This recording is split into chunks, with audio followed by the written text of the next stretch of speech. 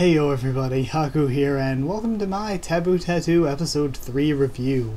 Sorry that it's taken me quite a few days to get this one up, but there have been a lot of other things that I've had to make videos on coming out recently as well. But starting from the beginning on this one, we got Toko in this weird, strange world, and we actually see Princess Aryabata and Captain Ajita. I believe that was their names from last episode.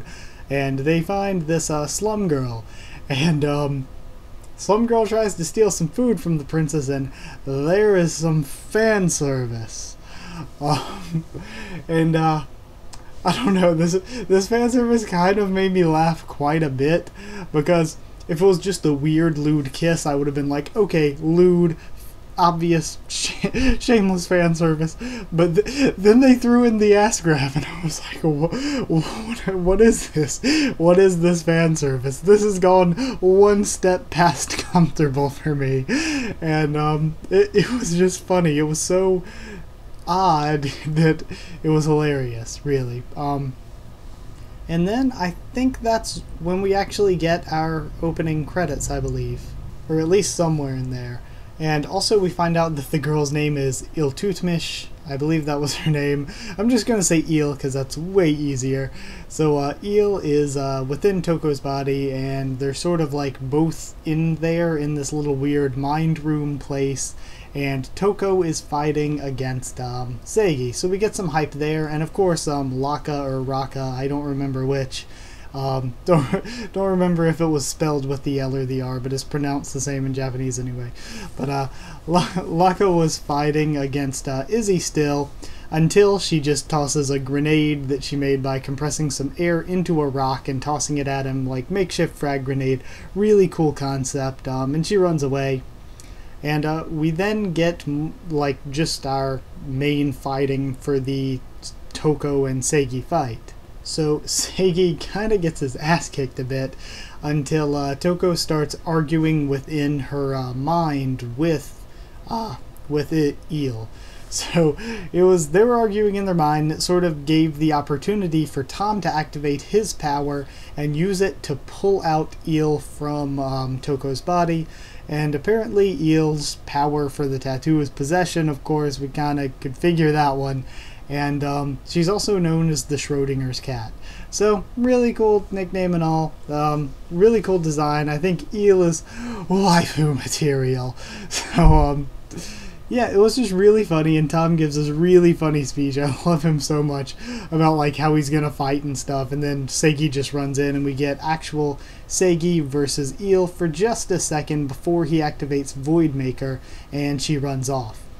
Now, the scene when he activated Voidmaker, I really like the music there. The music was like this kind of like screaming violin kind of music, and I really like that in OSTs. So yeah, I thought that was a really good music choice, and it was really cool how the Voidmaker just devoured a chunk of the house.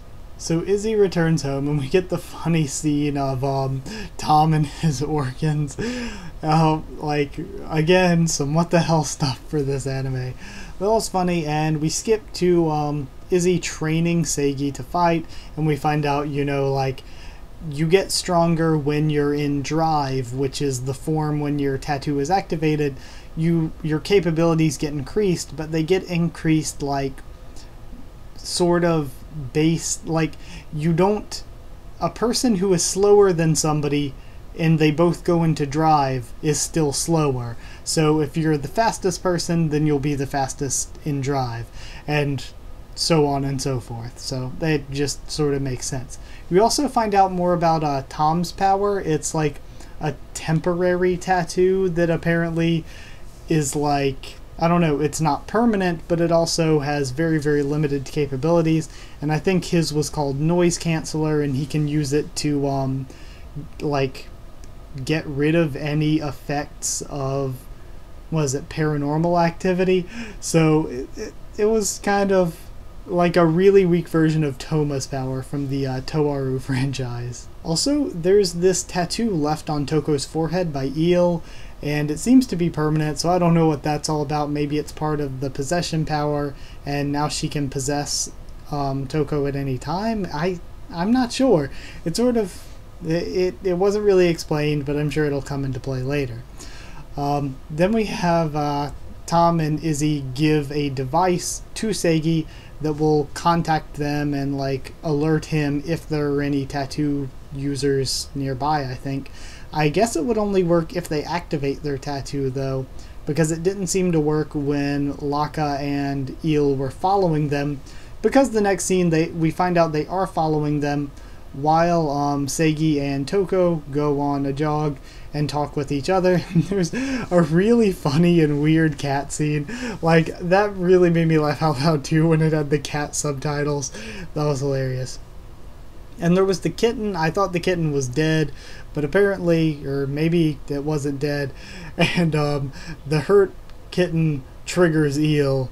So then we cut away from them. Also, I forgot to mention earlier, we do find out this episode that Tom wants to take Seigi back to America for safekeeping, but Izzy still seems like, because of them possibly experimenting on him, she's still questioning whether that's the right choice.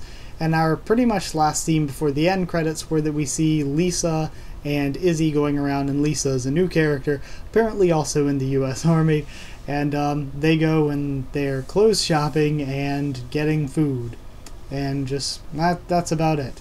And then we have our ending credits, and we have an after credit scene with Eel in the bath with the kitten and a wombat. I can't tell what it is. A wombat? I have no idea. Capybara?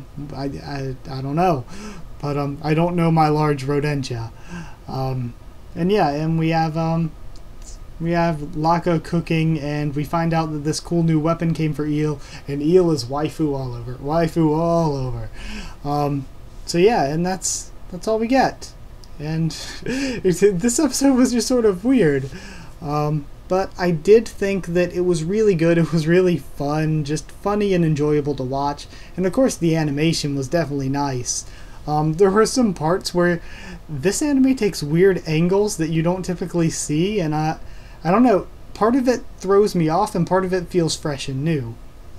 But I did enjoy this episode overall, like, a lot. It just admittedly was not nearly as good as the first two, in my opinion. I felt like there was a lot less action. It was more just setup and info dump. We had a lot of info dumped on us, I feel. So yeah, that's it. Eel for waifu, and I'll give it 7.5 questionable wombats out of 10. So yeah, I hope you enjoyed this video. So like if you did like the video, comment down there and tell me what you thought of this episode and what you thought of my thoughts on it. Subscribe for more Taboo Tattoo, 91 Days, One Piece, both anime and manga, Fukigen and Mononoke, and more. Follow on Twitter as well if you want, because I'll try to keep you updated there on when I'm posting stuff or pushing stuff back. Got a busy schedule right now, but I'm enjoying it. Lots of stuff to post, including some new stuff. And yeah, so thank you once again for watching, and I'll see you all next time.